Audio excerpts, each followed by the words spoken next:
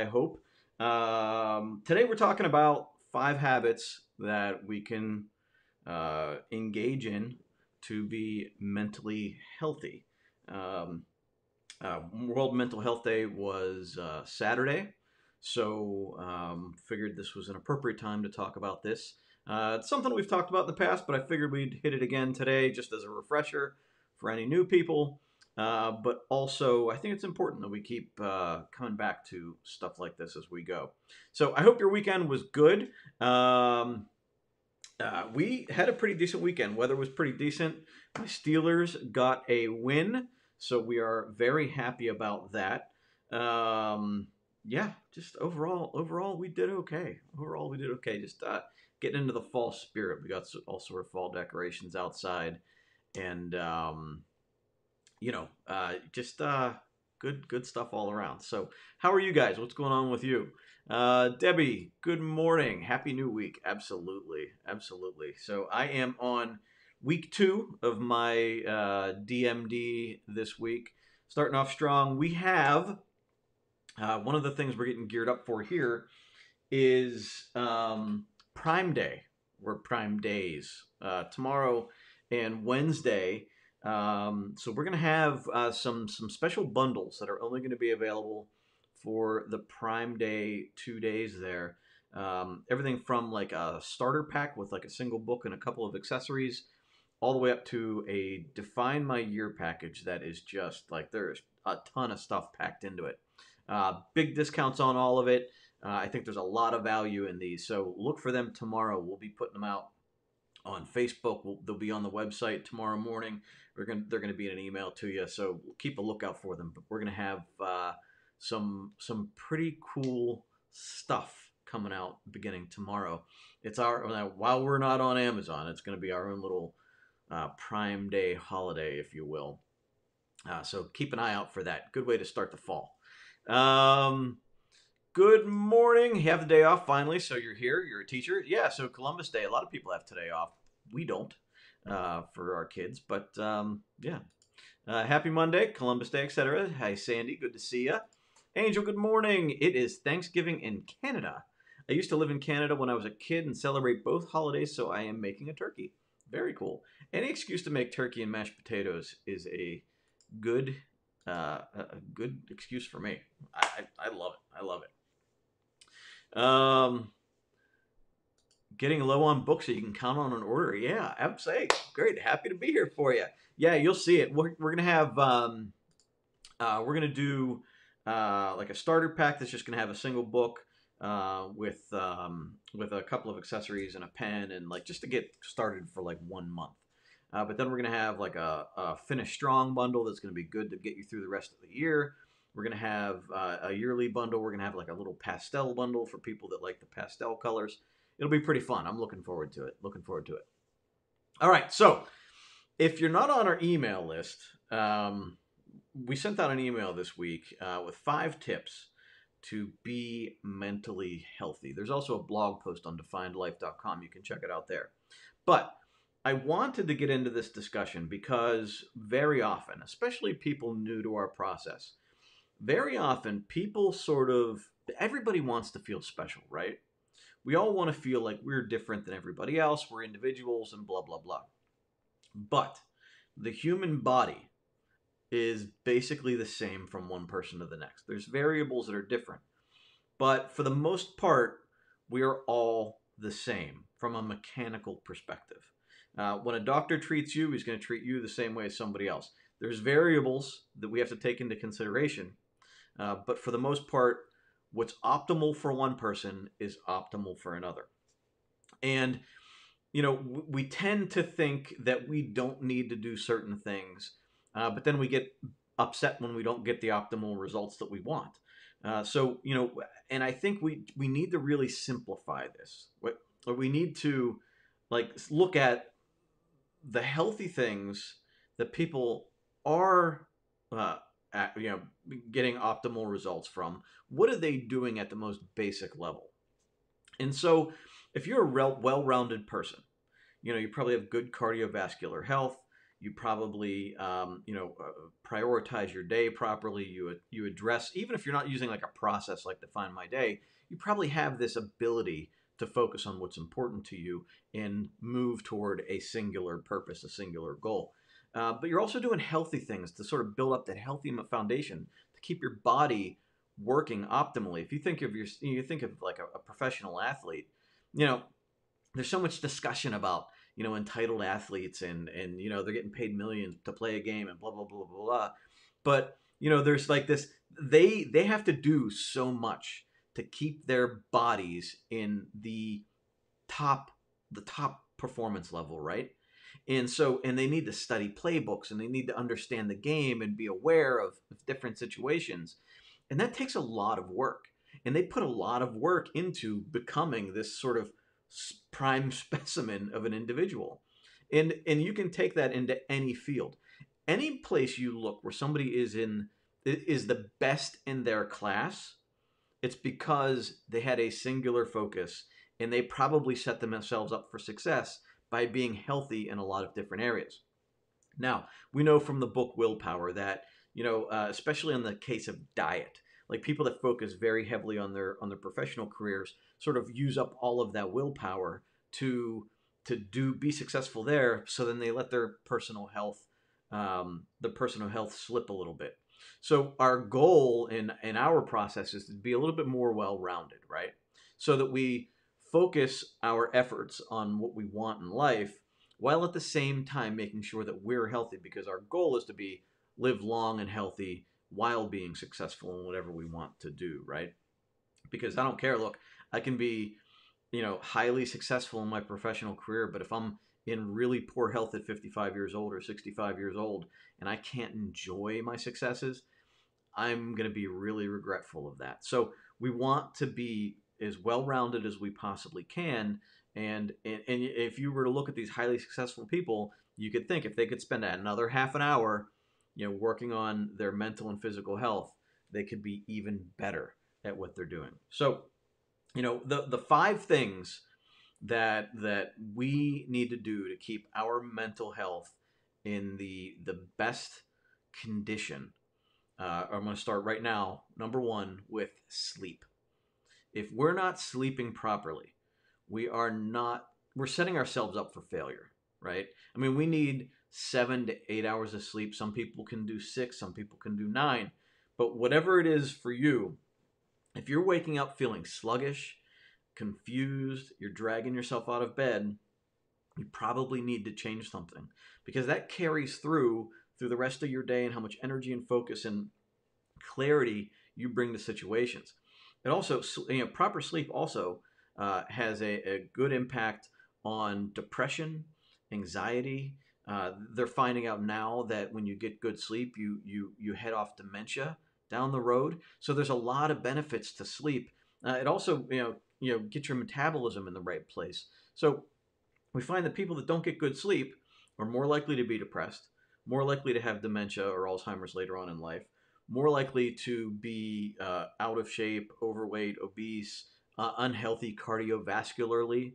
So the better we sleep, the more willpower we have to get through the tasks through the day, the more clear we're thinking as we're performing our tasks, and generally our mindset is much more improved.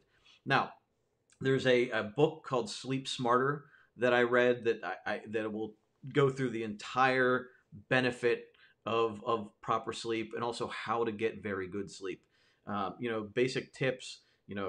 Obviously, no electronics, no blue light, at least a half an hour to an hour before bed. Keeping your bedroom cold. No light. Keep it completely blacked out. We want to try to avoid any light. And then your diet plays into it too, making sure you're not eating any unhealthy foods before going to bed. So there's a lot that goes into it. Caffeine too late in the day, we don't want to do that. I know for me, if I have caffeine after like 12, 1 o'clock in the afternoon, I can't get to sleep. So sleep, I think for me, it all starts there. I've read psychologists that when dealing with somebody with depression, the first thing they do is get them on a solid sleep routine. You have to start with sleep. If you don't start with sleep, everything else is just sort of falling apart throughout the day. It's harder to maintain all of the things that we need to do. So for me, I just filled out last week. I filled out my ideal day, and I have in there scheduled 7 hours of sleep. Go to bed at 11 o'clock, get up at 6. If I can get to bed earlier, great. And I get up at 6 o'clock, and that is my schedule to get 7 hours of sleep. If I can get more than that, great. But generally, I start waking up, and I can't really force myself into sleep anymore.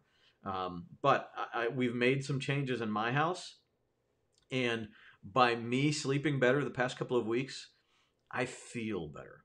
I feel so much. I didn't realize how bad I felt until I started getting really good quality sleep. And I realized that I'd been sluggish, and it was kind of sneaking up on me. I didn't realize it. And even with my diet, I'm eating better now. Like I just have like more, like I'm more clear. Like I'm just not like blindly reaching for a snack that I don't need. I'm much more clear in my decision making. So I am like firsthand experiencing this. Sleep incredibly important. Start with sleep. If everything else is a mess, start with sleep and fix it from there. Sleep Smarter. Sean Stevenson is the guy that wrote that book. Check it out. He also has a podcast. All right. So number two, the second thing that psychologists use to help somebody get on a good foundation if they have depression is diet, right? And this doesn't always. You don't have to have depression, right? The goal is to be optimal. So we don't need we don't need to be in a bad place. Our goal is to avoid it, and if we're in a decent place, to get in a better place. So number two is diet. Garbage in, garbage out, right? So this is the hard area for me. This is definitely the hard area for me. My diet has not been good, especially in COVID times. Things that were just never even in my house are in my house now. But I find that if I try to eat the daily requirement of fruits and vegetables, I don't have the stomach capacity to eat much else. Like you can sit and snack on chips, and your body's going, give me more, because it's not getting what it wants. It keeps getting hungry because you want more fruit, you want more vitamins and minerals and healthy stuff. Your body's going, I'm starving, but you keep feeding me chips. So if you look at it that way, like you need to feed yourself some high octane, right? You need to feed yourself some fruits and vegetables and in high quality meats like salmon or whatever, all the stuff that's good for your brain and doesn't have a gigantic sugar impact, right? Low glycemic index is what we want, so we don't have these sugar highs and lows, right? And what I find is, like, I just get microwavable steam bags of vegetables, and I toss it in the microwave for 5 minutes and eat one of those. If I'm starving, I eat one of those, or always have a salad ready, and I can always grab a salad. And I've been like addicted to salad for the past week. I just grab a salad twice a day. And if you eat this stuff, you really don't have room for the other stuff, and your blood sugar levels start leveling off, and things are a lot more stable, and you feel more energy through the day, more mental clarity through the day, less crashing. And I go through this myself constantly. Like, why did I start eating like crap? Because it's so easy. But every time I stop eating like crap, I feel so much better. But that's like my low. That's like my hard area. Like the one thing that I always fall apart at some point. And then once you eat bad, you like start eating bad. So I'm trying to have a healthier relationship with food myself, and I know a lot of people can relate to that. So, but this is the top two things. Top two things for anybody is good sleep and a proper diet. I'm not saying you don't eat junk. You don't cut out everything. Don't make yourself not enjoy life. Like, enjoy your food. Just have a healthy relationship with it, right? All right. So number three is exercise, and I mean studies have shown that exercise, actually gives you more energy. It doesn't drain your energy. It gives you more energy. Sure, it's exhausting the first couple times you do it, but the more you do, the better you are. It releases all these oh my god, I'm missing the word, but like you get all these I want to say chemicals, but you know what I'm saying.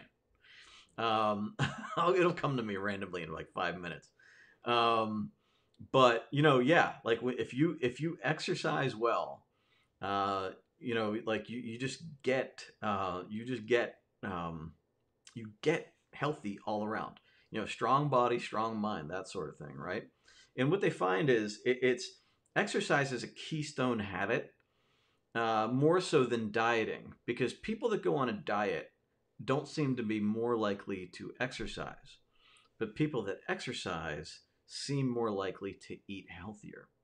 There's a couple of reasons why that might happen, and I won't go into it. But if you think about it, like you can eat well, but still kind of like mope around the house, right, and really not get that good exercise going. But it's almost like you're almost getting into like a different mindset when you're exercising. Like you're getting into a I am a healthy person kind of mindset. And exercise for everybody is completely different. You could walk around the neighborhood. You could do high intensity cardio. It's whatever is sort of stressing your body out a little bit more than it's used to and improving your health just a little bit every day. Um, but yeah, I mean, as far as improving cognition, energy levels, and again, this is another one of those things when somebody's depressed and a therapist asks, are you exercising? If the answer is no, exercise, exercise, get those endorphins going. If when you do that, you feel like you're accomplishing something, and it's having a chemical effect, a positive chemical effect in your body too. So exercise is our number three. Before I get into 4 and 5, I'm going to hit the comments real quick because I see some people talking in here. Angel says, I'm using the Rise app to help me with sleep. I did a short-term trial of it and then felt it was worth the price. Very cool. I'm not familiar with it. I will have to look that up. Good morning, little late. Got sidetracked ordering dogwood. Okay, Amy, no problem. You can always check the replay. We have the replay here on YouTube, and we have the podcast. You can download the Defining a Life podcast. Lynn says, for me, proper sleep, hydration, healthy diet equals no headaches. Yes, absolutely. Hydration is huge. It's one of our daily disciplines in Define My Day. 1 to 2 times your body weight in ounces of water every day is a goal. And again, if you can do that, then generally you don't have room for Coke, Diet Coke, all the other stuff that we end up drinking in a day.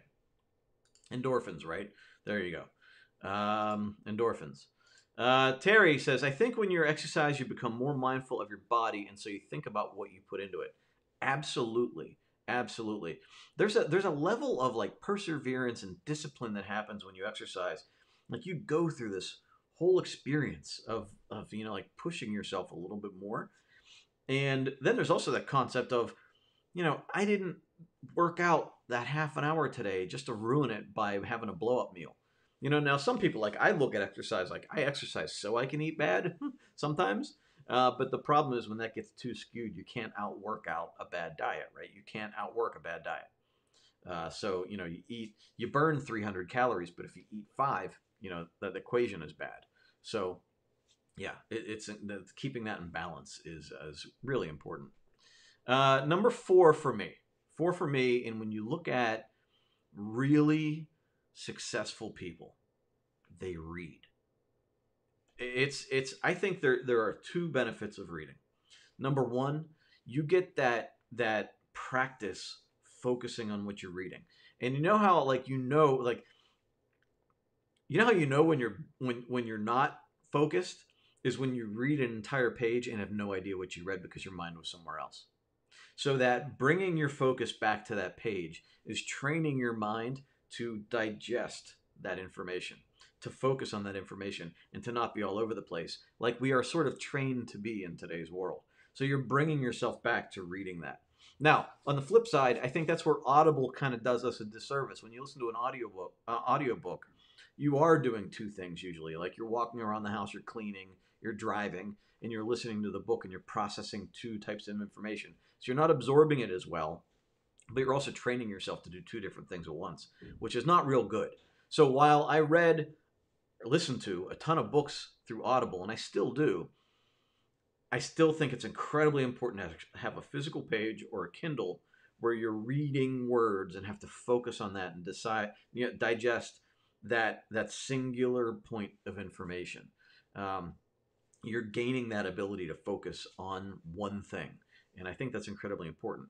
But obviously, in this other side of reading is gaining that knowledge, that information, gaining access to people that you wouldn't normally in a singular way.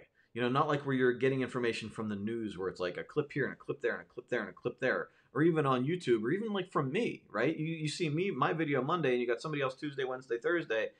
When you read a book, you're almost developing a relationship with that author, right? And you're really invested in that information you're gaining. And I think that for me, I didn't read. I almost thought of like when people are like, "Oh, what's your favorite book?" I'm like, I don't need books. I mean, how many times did I ever have that thought? Like, what? I don't know. I know what I need to know, right? Work hard, whatever. But that's not the way. I mean, there's so many people that have done so much more than we have over the hundreds or thousands of years. They've figured it out already. So we can read that, start where they left off, and build from there. But all of us, we all tend to just like try to start all over and reinvent the wheel. We don't need to. We can gain that knowledge and go, okay, yeah, I can start doing this, and then I'll be one step ahead of where I was before, and I can get even better. If I would have read 20 years ago, I can't imagine where I'd be right now. But if I wouldn't have started reading 5 or 10 years ago, I can't imagine where I'd be now. Sort of maybe blissfully unaware, but also really upset about some of the stupid problems I'm still running into. Reading, to me, that knowledge you gain from a book is just crazy. And we don't prioritize it. They say Warren Buffett spends like 5 or 6 hours a day reading or something crazy like that. Now, if he can find time to read, he's one of the richest guys in the world. If he can find time to read, why can't we? Because we have all these other things that are just too important to do it, right? We have laundry, we have kids, we have moms, we have, grandkids, all this stuff. We have to weed the garden, all this stuff. We don't have time to read. We got time for a lot of other stuff, I bet. We got time for TV and social media and all this other stuff. We don't have time to read a half an hour, even 10 minutes. Spend 10 minutes in a day reading, and you're just ahead of where you were yesterday. So, reading. I think it's it's probably the biggest contributor to anything I've ever done. It's what started me down the process of Define My Day. It's what started me on professional development. It's what started me on trying to figure out what my purpose in life is. It's where I read about how beneficial sleep is. Like there's just so much to learn. And we can either just say, well, I'll get it from, wherever as I go, or you can be intentional about it and get some really good information. So read. All right, and our last one, number 5, something that's been around 1,000 years, thousands of years. And for a long time, people just thought it was hokey, right? People thought it was hokey, is meditation. Whatever you think of meditation. I'll start you off with this. It has been scientifically proven that meditation grows your brain. They did a brain scan, like a magnetic resonance, whatever they used. I can't remember what the exact the method they used to measure gray matter in the brain. But people that meditate actually grew part of their brains within 2 weeks. Now it's crazy because you can't see your brain. You don't know how big it is. You don't know what it looks like. You can't judge for yourself your cognition level. It's just almost not possible. You're looking at it from a skewed perspective. And you can't look at your arm and go, oh man, my muscles are getting bigger, right? You can't look at your brain that way. But they've looked at it, they've studied it, they measured the brain. And within 2 weeks, 2 weeks of meditation, people start growing the gray matter in their brain. That's crazy. That's crazy. And I'll tell you, the only way that I knew it was working for me, number one, when I started meditating, 2 minutes seemed like a lifetime. It was horrible. My mind was all over the place. It was a struggle. It was the most frustrating experience. But then after a while, I get to 5 minutes, I get to 10 minutes, I get to 20.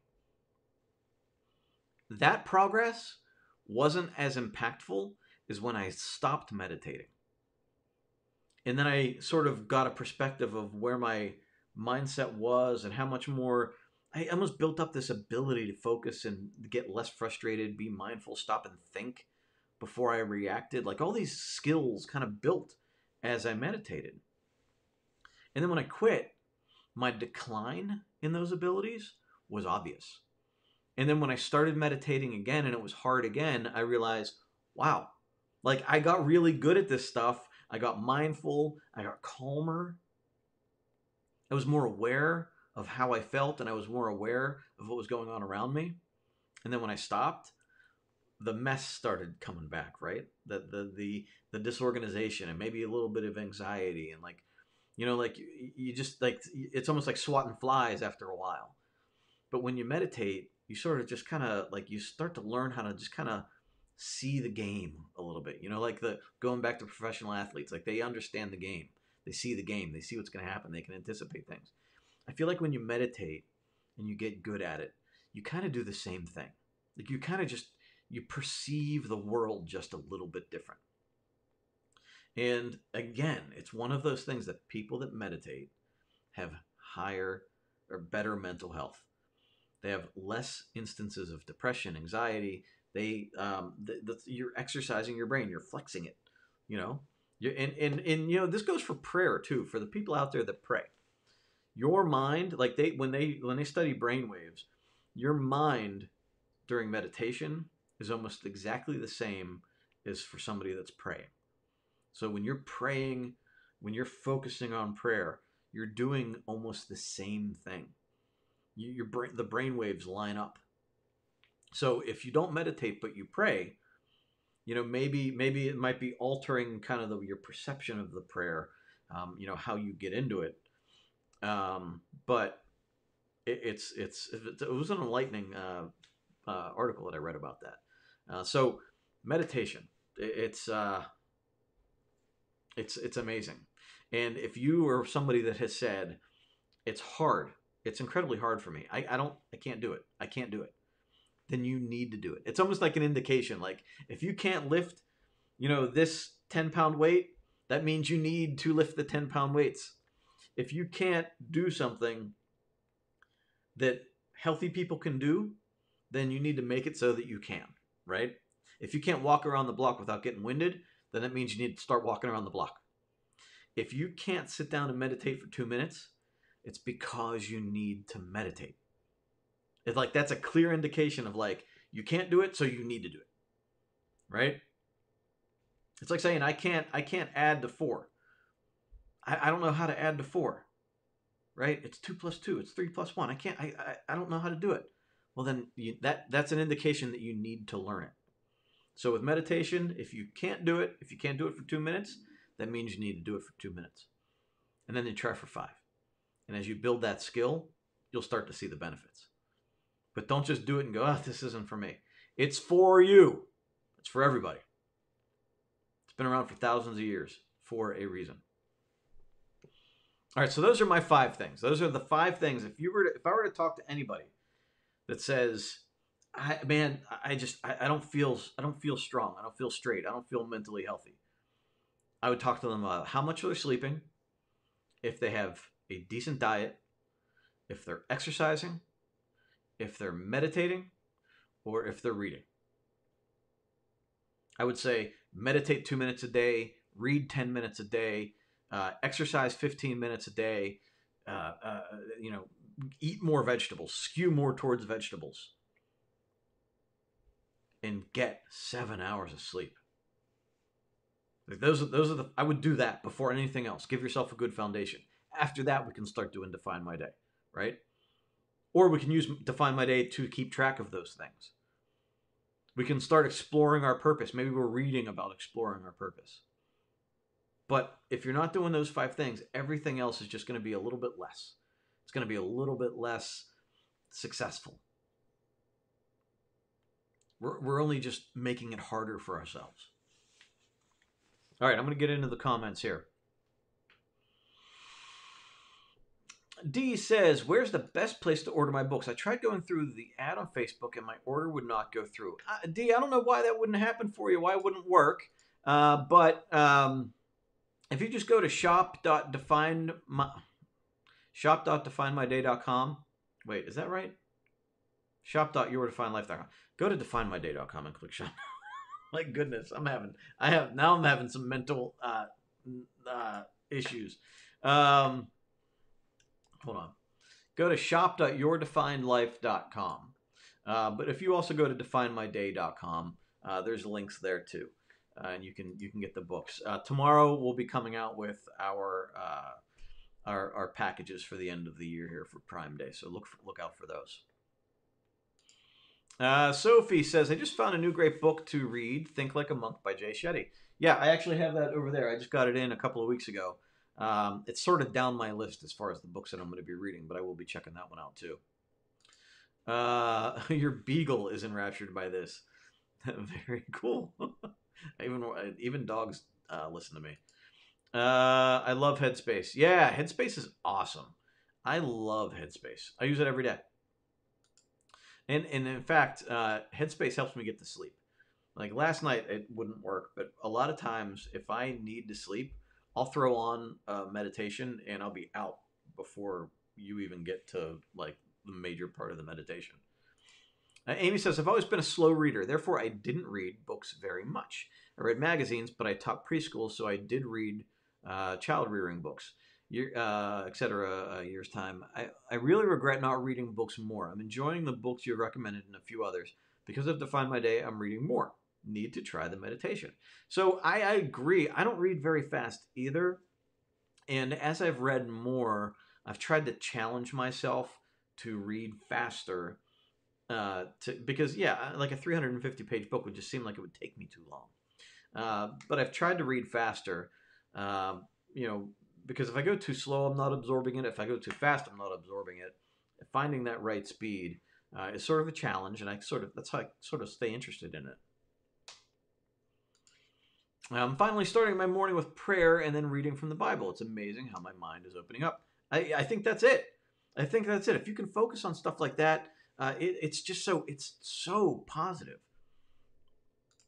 Terry says, I've had a hard time learning to meditate because when I read about how to meditate, I forget what it said when I start to do it. Yes, that's why I like guided meditation. I like guided meditation because occasionally they snap you out of whatever thought process you might fall into. And very often, like I will start thinking about like random stuff, like whatever happened in the football game or a conversation I had with somebody or something stressful. Like you get you know you get lost in thought, right? Like the stream of thoughts. You just kind of get into the stream and go down the stream. Where with meditation, they're trying to teach you to see the stream of thoughts, but don't jump into them. Like kind of see it and then let it go, right? And so, guided meditation with an app like Headspace, he lets you go, and then he says, "Okay, now if you're thinking about something, come on back," right? And so if you can have something to help you out with that, it makes it a little bit easier.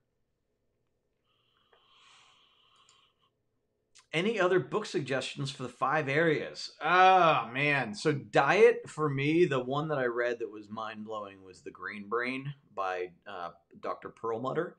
It really wanted me to stop eating grain. But then I started eating it again, and now I'd probably need to read it to scare myself out of eating it again. For exercise, the guy that... the guy that owns Onnit. What's his name? Hold on one second. I want to look it up for you.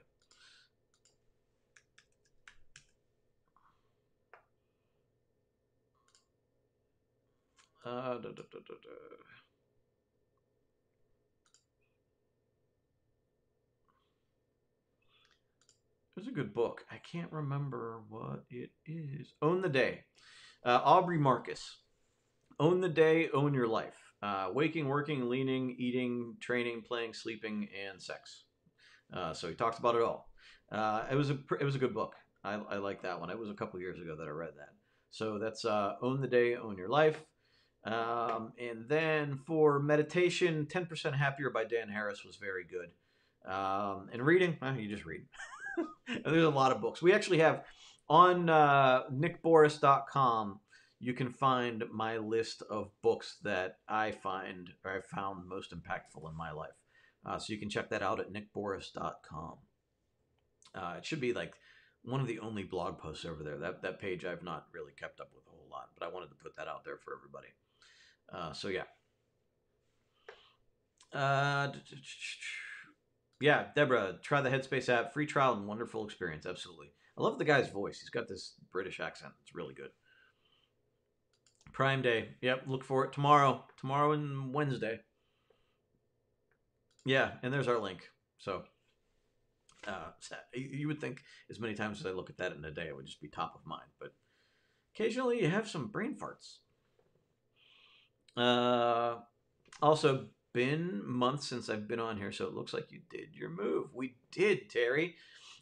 We did our move. We're in the new space. It's amazing the life changing impact your environment can have. We went from cramped quarters with not much of a neighborhood to a nicer, livable space with a great neighborhood with kids. It's been pretty cool. Been pretty cool. So we are definitely enjoying our new home. So that's it for me today. I thank you guys all for joining me. Have a great week. Stay healthy, stay happy, keep moving forward, and I will see you guys next Monday.